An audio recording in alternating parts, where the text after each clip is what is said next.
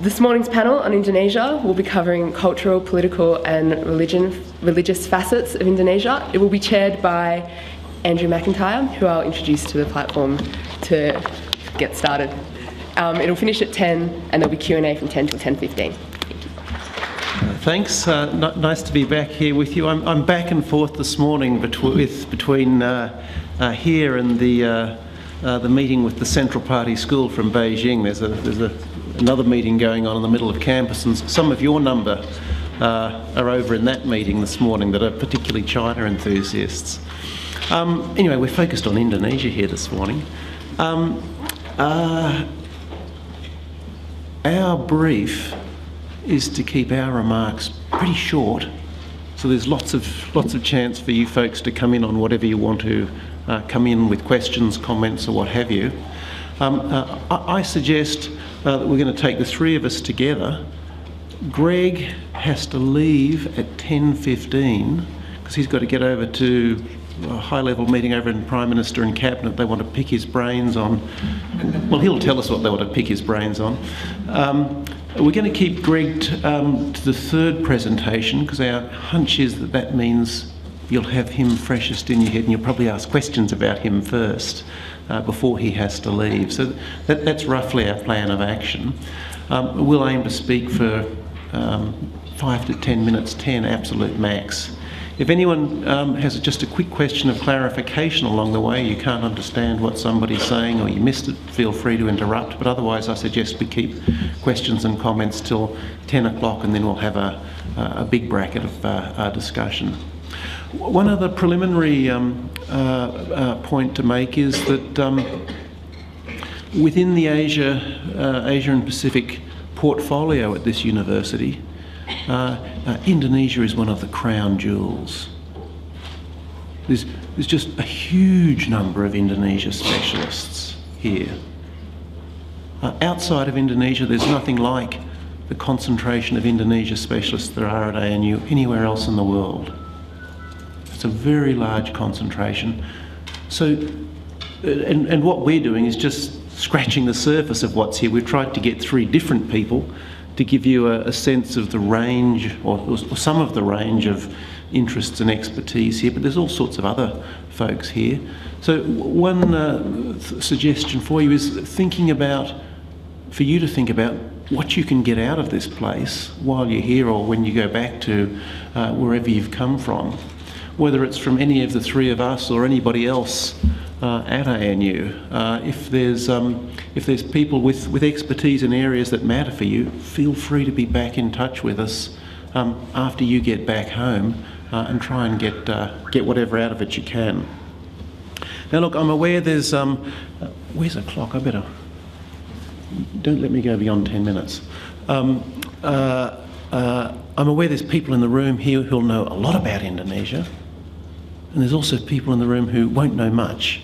So we're going to try and look after both sets of interests. What I'm going to do is just some sort of broad scene-setting remarks on the nature of this extraordinary political and economic transition that's taken place in Indonesia and is continuing to take place, and say something about Indonesia in the world.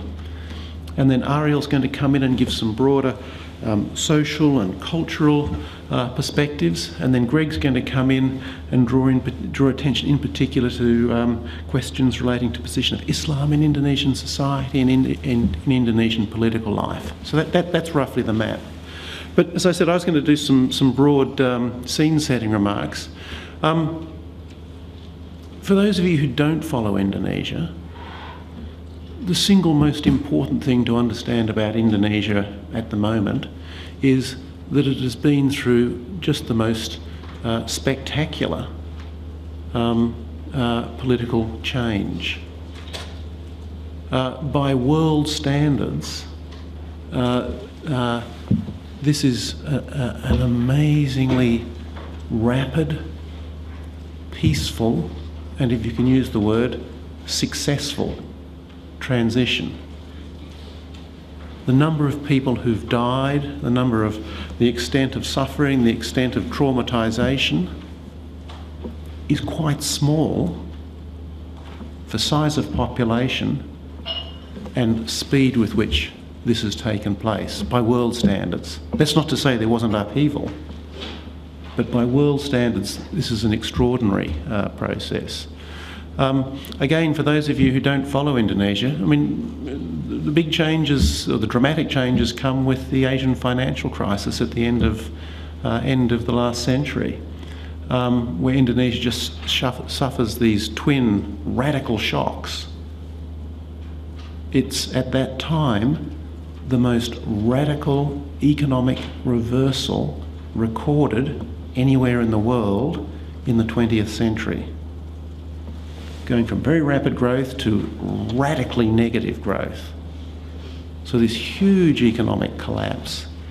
And not too surprisingly, that has political consequences, and the long-standing military-based regime of Suharto collapses with it. What emerges from that crisis is that Indonesia transforms itself politically and rebuilds itself economically. And as I say, by world standards, it was an amazing process. Many scholars of Indonesia, and many Indonesians themselves, are quite critical, quite disappointed, quite underwhelmed by the changes that have taken place, seeing them as being disappointing in lots of ways. And there's just no question, there's still all sorts of problems that Indonesia needs to tackle. But I would put to you that the really big point is this has been an amazingly successful transition. How does it come about? How come it was, in my terms, as successful as it's been? In simple terms, I'd give you three sorts of ideas for why it's happened the way it has. One is that there was a remarkably broad and strong, what you could call with hindsight, social consensus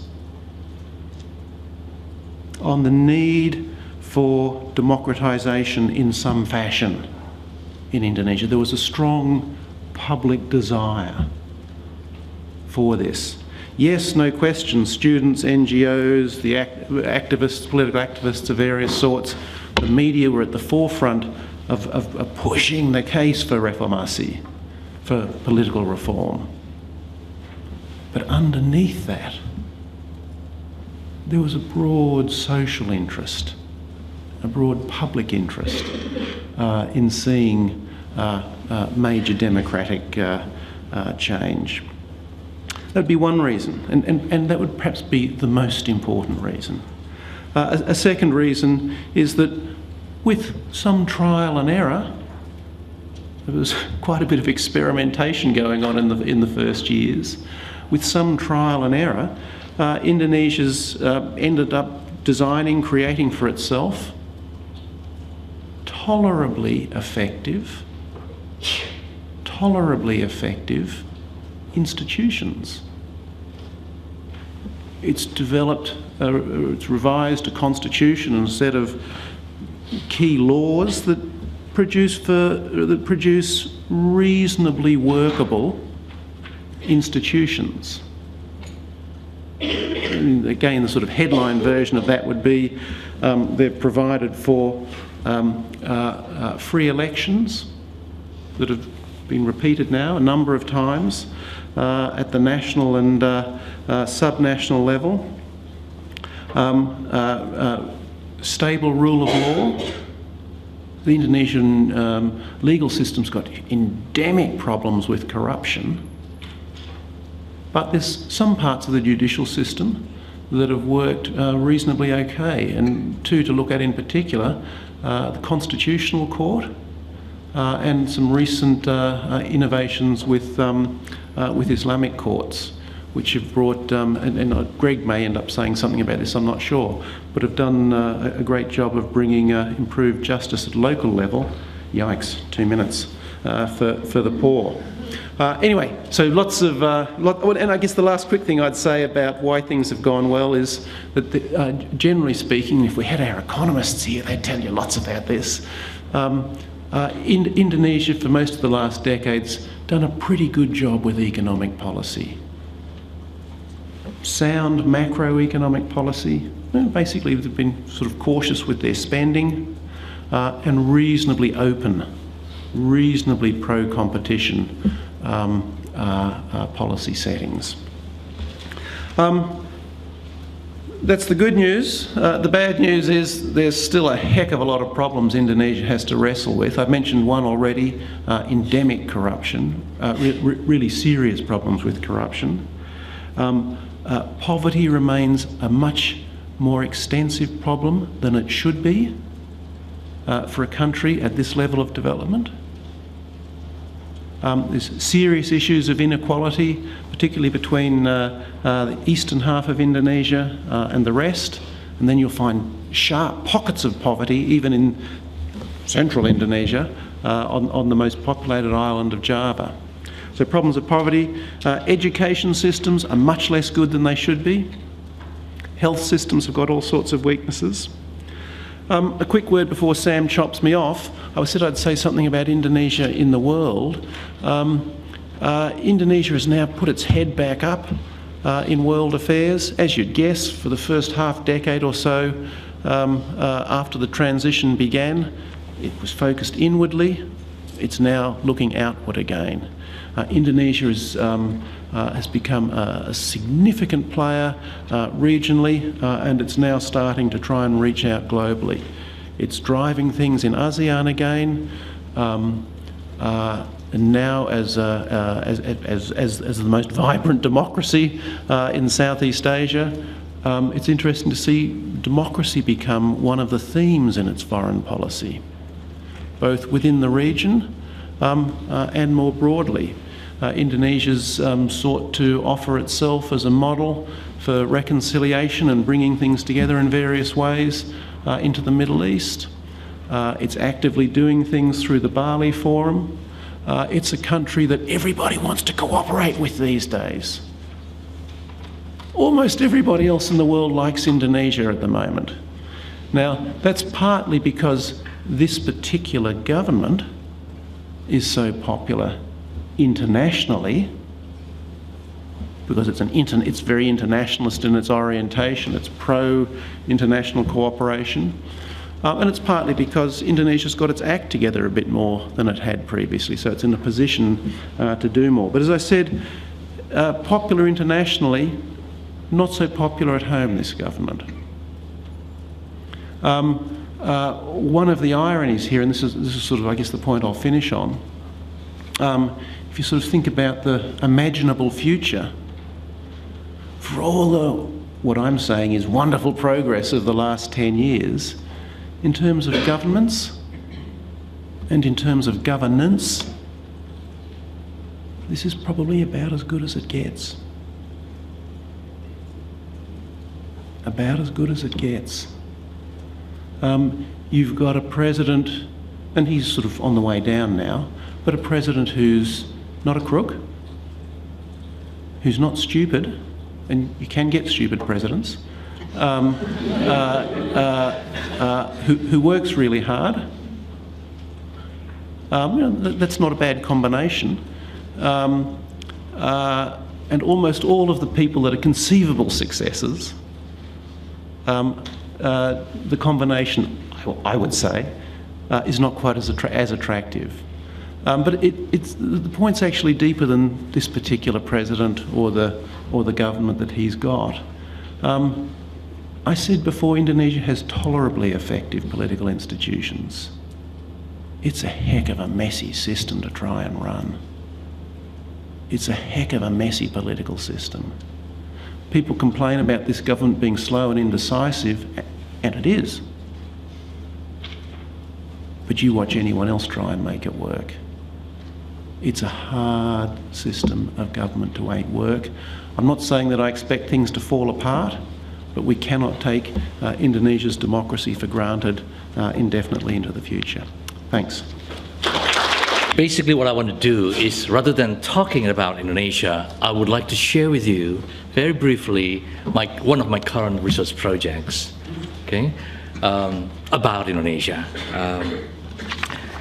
Of course, I have to also warn you that, like everybody else, I do all kinds of research works, and I don't want to be labeled by the one project I'm doing at the moment, because sometimes, you know, it's very easy to associate somebody with something that you know about that person. What I'm doing at the moment is to try to understand how Indonesia worked very hard to rebuild a new nation state in everyday life, okay? This is a continuation of what Andrew just introduced to you.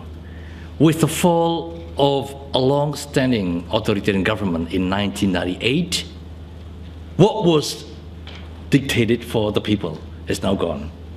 What was defined who they were no longer valid. What you've got now is a kind of a vacuum in state power right at the center, big one really, where now the rest of the population is trying to fill in their own ways. And Indonesia, as Andrew introduced to you, is so diverse that you have a whole series of disorientation, competition, and putting bits in what, in how, where Indonesia should go from now on to the future. I'd like to approach this study on how Indonesia try to redefine itself by taking materials that are not usually used in area studies. What I'm referring to is that I have been collecting materials that you can describe as popular cultural materials, as site, as field of expression of how Indonesians want to project themselves. Okay? You can collect materials for the same sort of questions from other sort of categories, such as the speeches of the political elites, the state curriculum in schools and so on, which is something I try to stay away from. Particularly as I am doing my research work, I'm also thinking very hard about what area studies might look like in the second decade of the 21st century.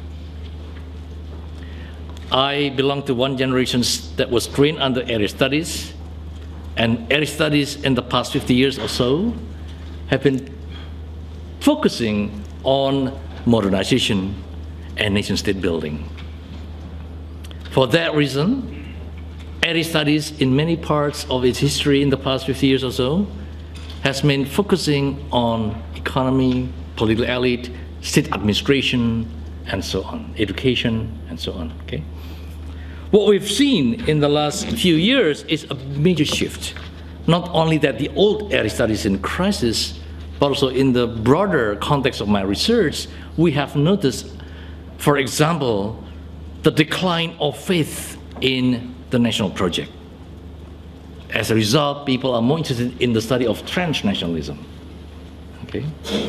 The decline of faith in modernization theory. People looking at something else. Okay?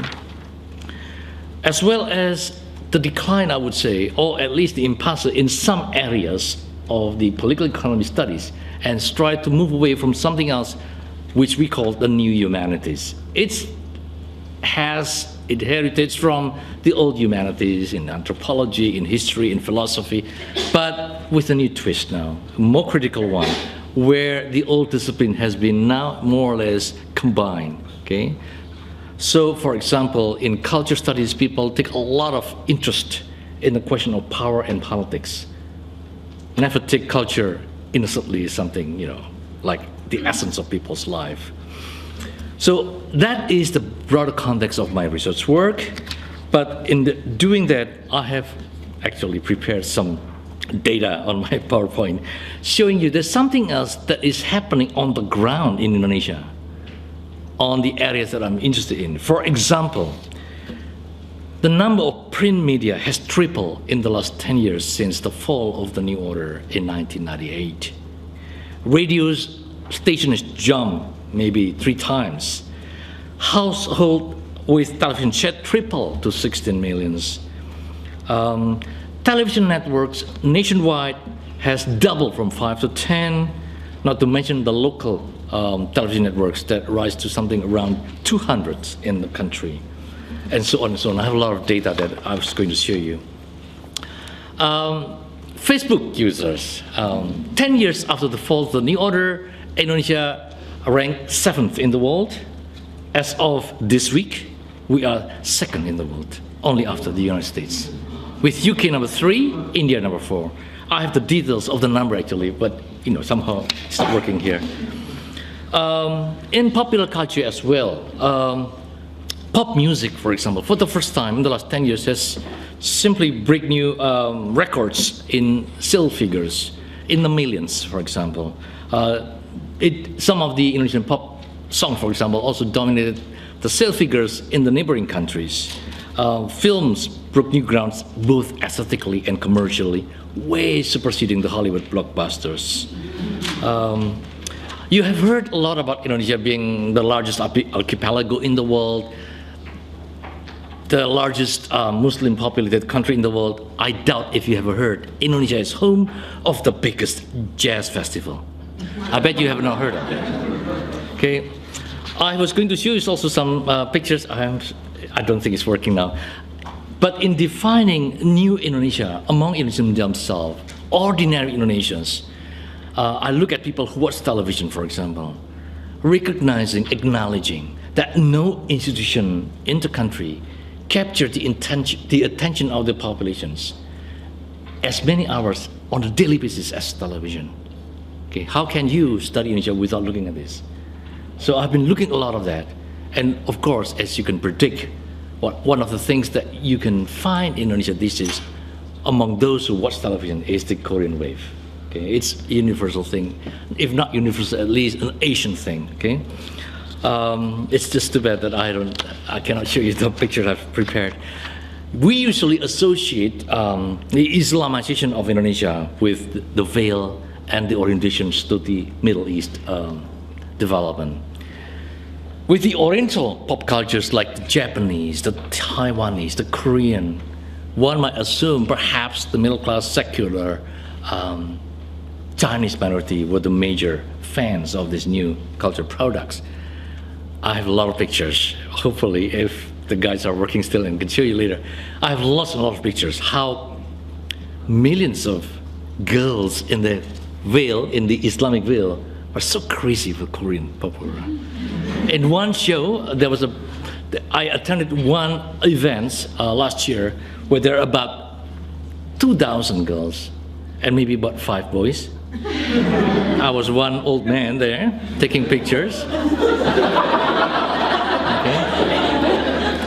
They must be wondering why I was there. There was a huge, maybe posters of all the Korean pop stars, usually males, maybe 3-fold of the real size, and all the girls have to climb the chairs, just kissing the pictures in veil. And not only that, asking the other friends who are in veil to take pictures of them, hugging and kissing the pictures of the Korean veils. So what does it all mean? Okay, this is the kind of questions I raised for the future of Indonesia. Unfortunately, my time is limited, so I will stop right here, hoping that it strike a chord with some of you who are still young, at least young in heart, and we'll talk more about this. I understand that time is now precious. Thank you. Thank you, Ariel. That's actually a very good lead into what some of the things that I wanted to talk about. And as has been mentioned, my focus is on Islam in Indonesia. But let me give a little bit of a broader context first of all. Over the past decade, attitudes to Islam globally have changed considerably. We have the impact of 9/11 and other terrorist attacks, which have powerfully shaped public, media, Western government and academic views on Islam and Muslim communities. One obvious outcome of this is the rise of a powerful spectre of threat associated with Islam. Another consequence is a tendency to essentialise Islam. We've all heard these following statements, I'm sure many times. Islam is a religion of peace. George Bush Tony Blair, John Howard all uttered something that's very similar to that. Good Muslims are moderate Muslims. Terrorists twist and deviate from true Islam, and so on. So you get the impression that there is one clearly definable manifestation of Islam, and it's certainly not a radical form of Islam. It's not just tabloid media and politicians who say these kinds of things, but also plenty of academics as well, some of whom are very knowledgeable about Islam, some of whom indeed are Muslim. But there are lots of bandwagon jumpers as well, who realise that governments are making a lot of money available, publishers will publish books that are putting forward a particular view of Islam, and so this can be very good for their research funding, very good for rapid career promotion. So there's a socio-economic aspect to the production of knowledge about Islam over the last 10 years. Not unlike what happened during the Cold War, where lots of academics made their careers writing about, for example, the communist mind, the sorts of things that people study now as an example of what academics shouldn't be doing. So, if we have a look at Indonesian Islam, it can be viewed through these, or is viewed through these similar kinds of prisms. It is most often extolled as the most moderate and pluralist Muslim community in the world. Rarely do people making those statements define exactly what moderation is and whether moderation by itself is a good thing. I'm sure with a little bit of thought you can think of times in the history of your own countries where moderation was seen perhaps to be a bad thing, a sign of weakness, so these things are never problematised. Indonesia is also often praised as the most successful Muslim democracy in the world, and indeed a beacon to other Muslim nations. And the recent rise of terrorism in Indonesia has been viewed as an aberration, as something very unusual in the history of the nation. Indeed, Islam in Indonesia is seen as otherwise peaceful.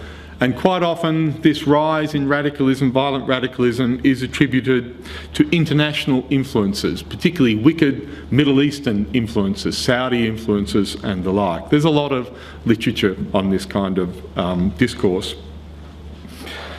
So in this very brief talk, I want to problematise these simple and perhaps comforting perceptions of Islam, especially in the case of Indonesia. And I want to challenge some of the assumptions and also show that there's very little that's straightforward about these topics. Indeed, conundrums abound when we're studying Indonesian Islam. For us as researchers, this is a good thing. There are no easy, down-pat answers, or there shouldn't be. If you hear someone saying that understanding this Islamic group or this terrorist group is simple, it's just this one factor, you should be mightily suspicious of them, because it's almost never as simple as that.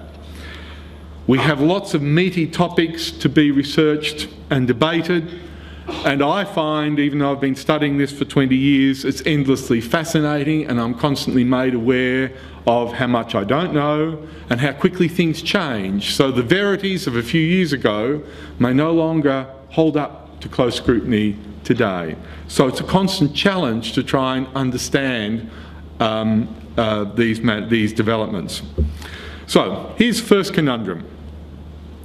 And to begin with the fact, this is related to what Ariel was saying, Indonesia is rapidly Islamising. We have lots of evidence for this. What we mean by Islamising is not so much that people are shifting from other religions into Islam, but rather that Muslims are becoming much more pious, much more observant. Many more Muslims are praying 5 times a day, observing the fast during the month of Ramadan, would be reading Islamic texts, sending their children to Islamic school, and as Ariel has done a lot of research on, also consuming Islam, buying products, often very middle-class, yuppie kinds of products, because they're being sold with an Islamic flavour. This includes Islamic banking, Islamic clothing, Islamic holidays. There are all sorts of ways in which you can express your Islamic faith through your consumption patterns. And it's a way of strengthening your identity as a pious Indonesian citizen. So we know that we have this rapid Islamisation taking place in society. The assumption often is in the West that more Islamisation means more Islamism, and by Islamism I mean people wanting Islam and Islamic values formally present in public life. So more Sharia law, for example, more restrictions on the roles of what non-Muslims can do in public life. Now in Indonesia, one of the conundrums is that parallel with this increasing pietism, we have had a decline in the popularity of Islamic parties. At the last general election in Indonesia in 2009, Islamic parties scored their worst results in 60 years of elections in Indonesia. They got less than 30% of the vote. Keep in mind, 88% of Indonesians, according to the last census, are Muslims. So what's been happening here is a delinking of personal piety from political choice, at least at the moment. Who knows in 10 years' time whether that dynamic will change, but nonetheless this has been a trend for at least 20 years. It doesn't mean to say that Islam isn't a political factor, but increasingly what these newly pious Muslims are doing is looking for parties that are very competent, particularly economically, the sort of parties led by Susilo Bambang Yudhoyono, the current president, who Andrew was talking about. His party very selectively uses Islamic themes. It's not in a very exclusivist way, but it's a way that appeals to a lot of, I suppose what we call in Australia, aspirational voters, people who are middle class and want to be upper middle class and the like. So they want governments that are competent, can deal with the problems the nation's facing, can deal with them well, but also a government which is informed by Islamic values. They're not necessarily wanting Sharia law to be implemented, but they like the fact that their president is an observant Muslim who will pray 5 times a day, who does seem to be a good man. Another Quran conundrum. Indonesia, of course, is exalted as a moderate and pluralistic nation. But it also has in recent years a growing problem with religious intolerance, which the government is largely blind to. We have had violence towards so-called deviant sects within the Islamic community, such as the Ahmadis. 3 members of this Ahmadiyya sect were killed earlier in the year, with surprisingly little reaction from the rest of society. There's also increasing difficulty for religious minorities to build houses of worship in areas where they are in fact a minority.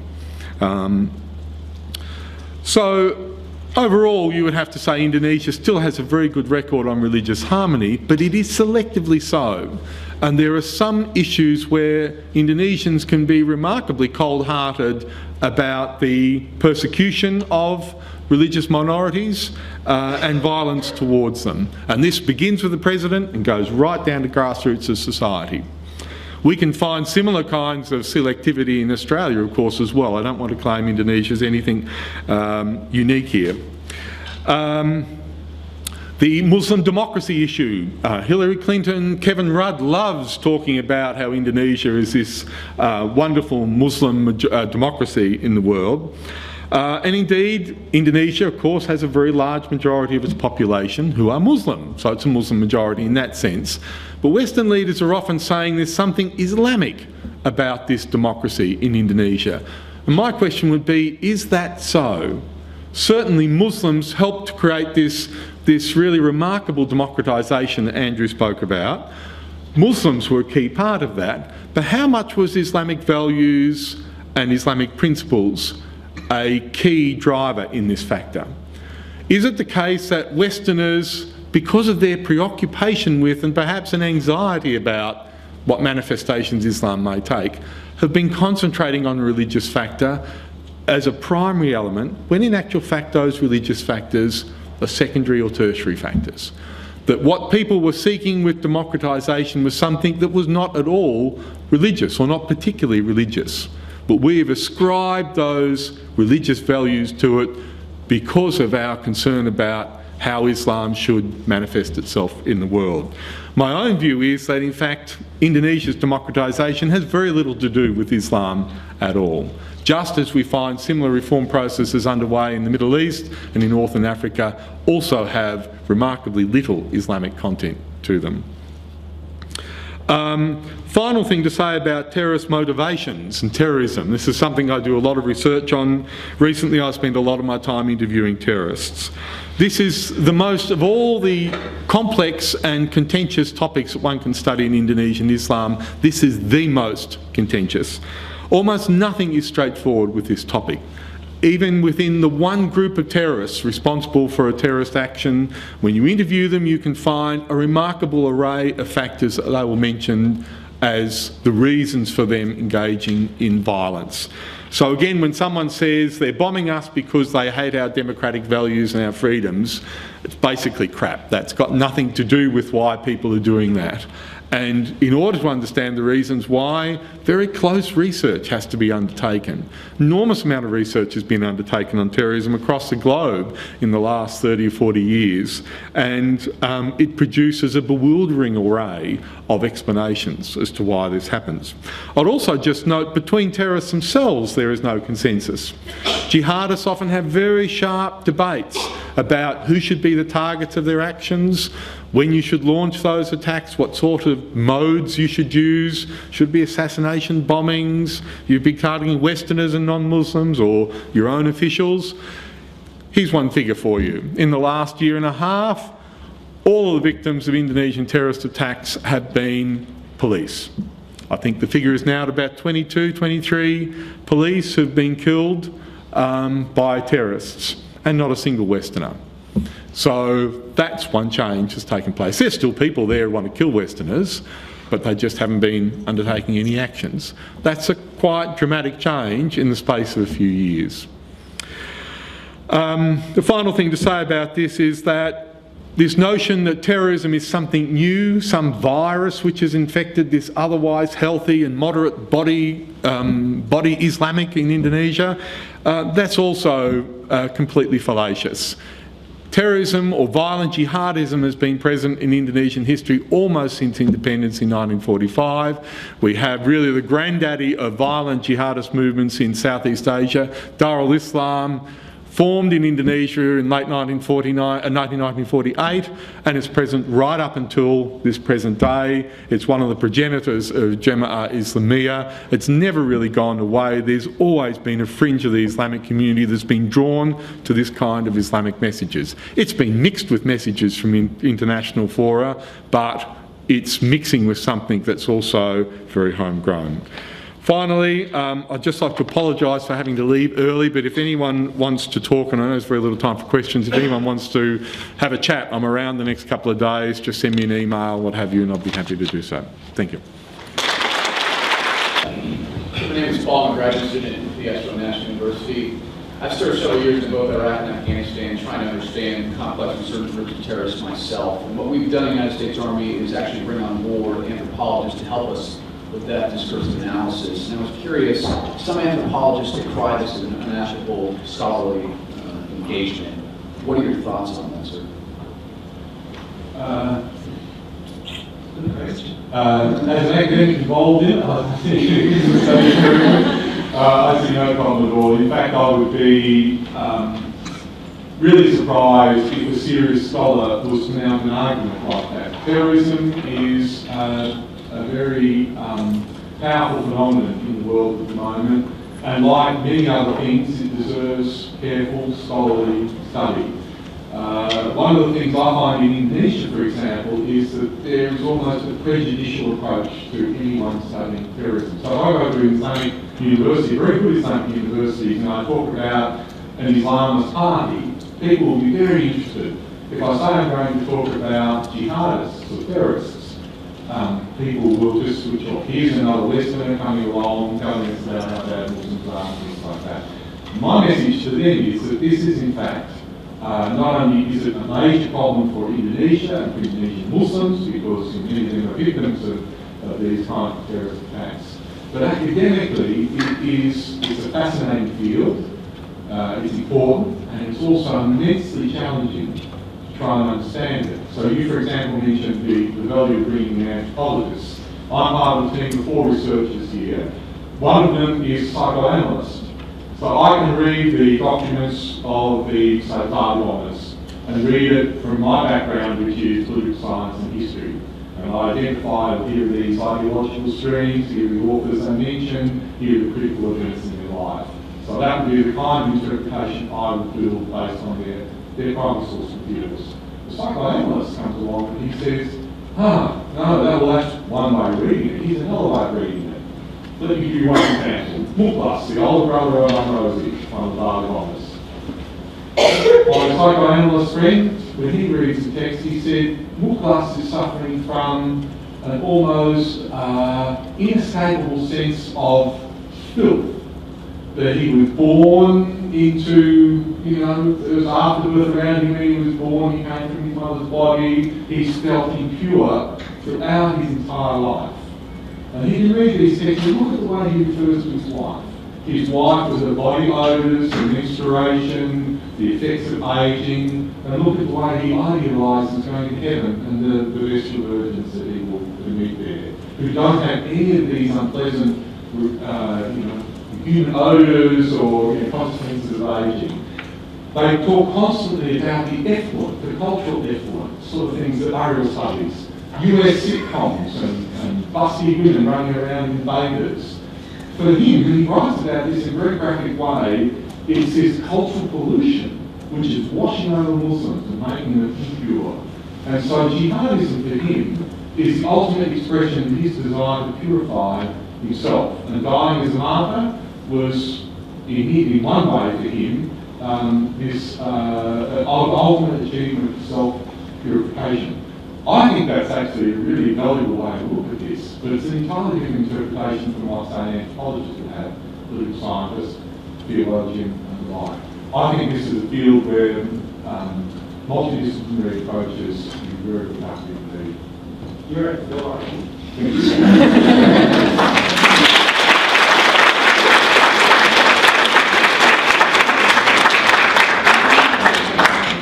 If anyone does want to have other questions for Greg, his email is all on the website, or just ask one of the organisers. Other questions? Comments, curiosities? I guess my question was to Greg, but maybe Put it out anyway, we'll see what we can do with it. I was quite interested in this change of, I guess, Islamic terrorists targeting foreigners to targeting police. Would you be able to perhaps comment on that? And Greg did just mention sort of like this hatred of the cultural efforts that are coming out of this change and talk through that, where I guess the changing targets is coming from.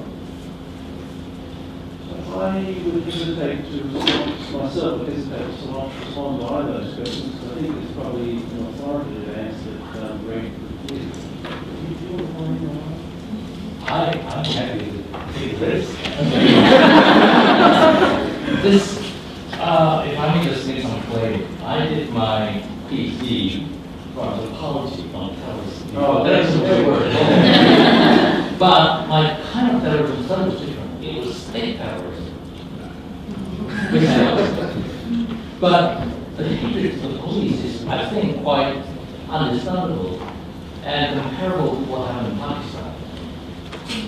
That the police, in fact, Andrew's case, the government has really, calmed down the terrorists. Now, this is simply a retaliation, as I would say, on a local scale, because it's getting harder, I think, for them to organize a major bomb attack. So they try to do it, rather guerrilla style attack, as you've seen similarly, I think, in Pakistan. I may be wrong, but this is my view. Hi, my name is Ashley Bettridge and I'm at the Prophet School here at ANU, and I also just spent 2 years working in Indonesia running the social networking at the Jakarta Globe newspaper. So I'm hearing about the exponential growth of Facebook. It was astonishing to see in country. I wanted to ask about some of the social movements that have formed out of these social media networks, particularly following the Jakarta hotel bombings in 2009, where there was a movement called Indonesia Unite that sort of emerged online, people sort of pushing for action, sort of this very grassroots level, through online communications channels. And I guess I wanted to ask whether you feel that this online activism can really have any real impact in Indonesia's political development. my quick answer is, it does have some impact, but very little. And a lot of observers, I think, particularly advertisers, like to overread it. The good example with true effect is the case of Brita. There was one lady who complained about hospital service where she was in, and she was charged with defamation and brought to trial and put in prison. People were so angry about it, worked on Facebook, and decided to pay on her behalf a kind of, and they paid in terms of the coin, you know. So it takes many sets of big bags to pay the bank, and it's a symbol. So, but usually it doesn't work that way with the movement. I think you should look something bigger than that. And my worry is that with the new technology, most universities become so preoccupied with, what do you call it? With trivial, you know, every day they're doing like this. They don't do it anymore. Unlike the people in this room. Just a little footnote to that, to Ariel's response to your question, going in a different direction. There's an increasingly sophisticated industry in Indonesia around political parties. It's big business, winning government, lots of terms on it. And you find all of these political entrepreneurs offering themselves up to political parties, connecting to political parties. Some of the most skillful emerging politicians have skills of this sort themselves. And they're all looking for ways to get some kind of an edge in the political marketplace. I don't follow this closely myself, but I hear from many people that they're trying to find ways of tapping into new technologies, social networks, to use it for the advantage of whomever they're selling their services. Thank you for the opportunity. I'm Natasha. I study here at the Crawford School. And my question will be a little bit about Asia Pacific. Well, how do you measure Indonesia's involvement in the Asia Pacific? And what are the urgencies of Indonesia in being involved in Asia Pacific? What's in it for Indonesia? And what do you think the common ground socially and culturally for Indonesia to involve in Asia Pacific? Thank you. Good question. And for any of you who don't follow Indonesia, you could ask a question of this sort for lots of countries. You could ask it this country. Let me just make sure I'm getting the gist of it correctly. What's in it for Indonesia to engage more, to be more active, put more political, ultimately budgetary resources into pursuing regional foreign policy initiatives? Two sorts of answers to that. One would say, in the end, not a lot.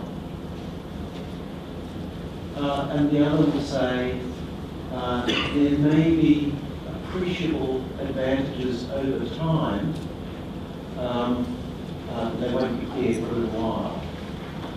The first answer would say, what this does is make people like presidents and foreign ministers and senior diplomats, perhaps a few academics, and a few media commentators, they like it because they'll go along and they're part of these things.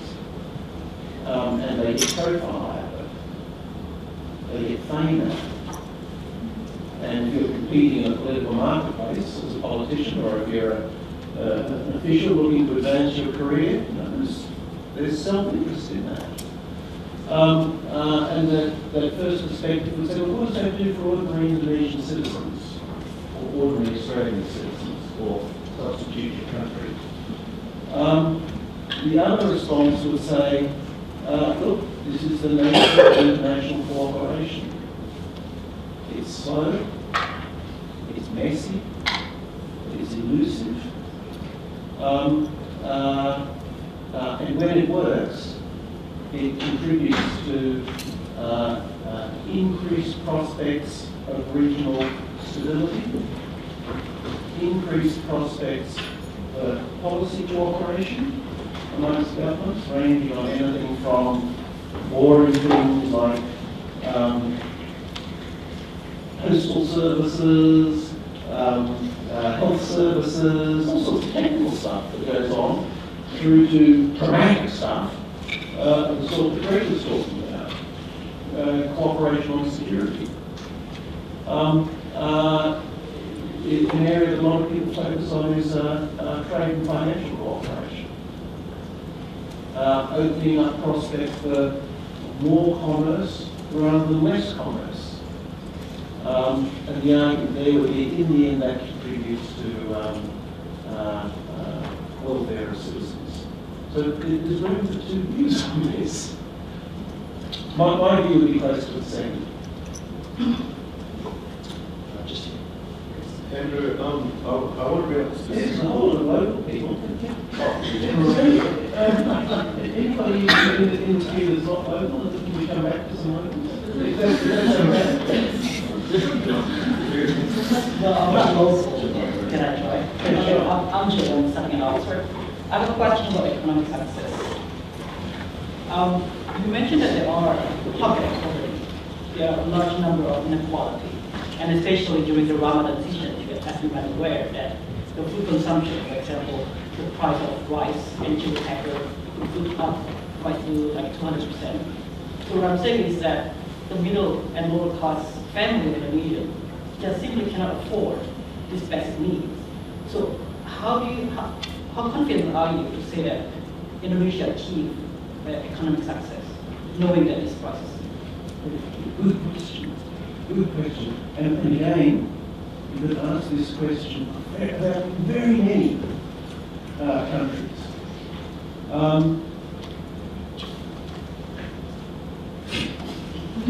Two types of response. I'm just trying to keep it short. Well, so here's my response. My response would be, if you look at the big economic picture, Indonesia, like China, like a whole range of countries, has made dramatic progress in reducing the number of its citizens who live in poverty. Dramatic progress. And I would argue that reducing the number of people that are in the most abject social and welfare circumstances is one of the greatest things governments can do.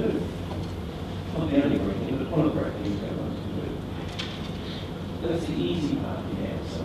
Here's the harder part of the answer. What's also happening in Indonesia, as in China, as in many places, is at the same time as this has happened, inequality has increased. Everyone's been getting richer, or nearly everyone's been getting richer, but some people have been getting richer much faster than others. So at the same time as the bottom's coming up, the gap between the bottom and the upper is rising. So it's a relative issue versus an absolute issue. And which do you put your emphasis on? And this, in a way, ties back to where I finished up in my remarks, thinking about the future of democracy in Indonesia. I mean, again, you can ask this question in lots of countries. What are the political consequences, in the end, of having widening economic inequality? Does that come back to bite countries? Yeah. Hello, my name is Katja from the University of Copenhagen, Denmark. I have a question to Ariel. First, thank you for your very nice presentation. It's a pity that it was so short, so I have two follow-up questions. The first one is, I'm not quite clear about what you're actually looking at. Are you looking at the national identity, how it's built by the people themselves, or how it's lived, or it wasn't quite clear to me. And the second one is, how on earth does the Korean wave connect to Indonesian national identity? My study is not about national identities, but identities in competition, Okay. which include what it means to be a woman for Indonesians, what it means to be the middle class, what it means to be a Muslim, they are in big competitions. And as the data shows, Korean is one major factor. They want to be one. If only you know how many Indonesians now wanted to go to Korea and study Korean language, more than they want to study Bahasa Indonesia. There are lots of stories actually about this fans, you know. And when it started in 2003, we thought it is a fleeting phenomenon. They'll be gone in 2 years. It has not so far. I know it's going to have a limit so far somewhere. But yet it indicates something. And that something is at least is the fluidity of what identity can be made of. Not a fix like what my colleague, Greek Fealy just said earlier. It doesn't mean that being a Muslim, being like the Middle Eastern Muslim. It can be many things. So the Muslim women that I've talked to have seen no contradiction between being Muslims and Korean dance, learn Korean languages rather than Arabic, for example. They see no contradiction whatsoever. So that's what I'm looking at. I'm getting the wind-up signal from the Uber boss down here. Let's get another question. Hi, I'm Rochelle from the Hopkins Center. I saw one other person. Yeah, let's take 2 questions if you keep them really brief, and we'll try and give really brief answers. Yeah, I just have one simple question. I want to hear a little bit more about your observations on the commodification of Islam in Indonesia and how you see this affecting gender paradigms and new normatives. My name is Aputo. I've got a question to Professor Ariel. My question is, Professor, what do you think the loss of societal imagination of Islam is because the demarcated boundary of religion is negotiated?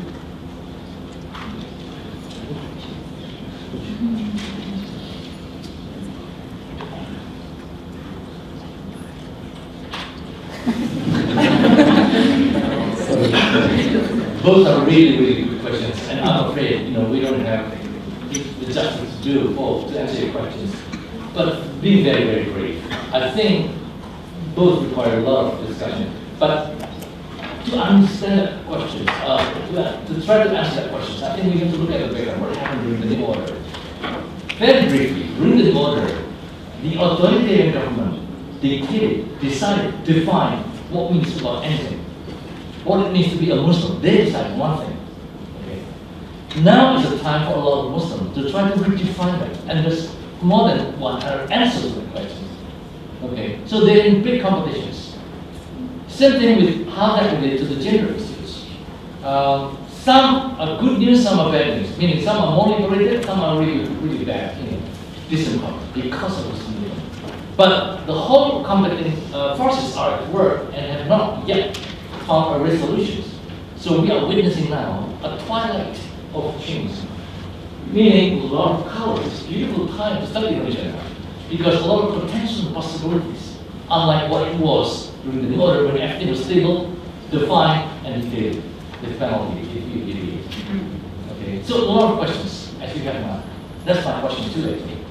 So sorry for being so undecisive about the answer. Well, it's not to say why it becomes a free drink site. Just before we go to the next segment, let me get back to right where I started, whether you're interested in Indonesia or other things. Before you leave here this week, you're thinking about what you can get out of this place, whatever your interests are. If back at your university or where you're heading with employment, if there's some kind of relationship you want to get going with this guy, or somebody else you've encountered, haven't encountered, that you can find on a website somewhere. We're keen to try and get links going. Take seriously this notion of being not just a national asset, but a regional and a global asset. So if you've got an idea about how we can connect up with things you want to do, let us know. We'll see what we can do. I can't promise everything, but we can look at it.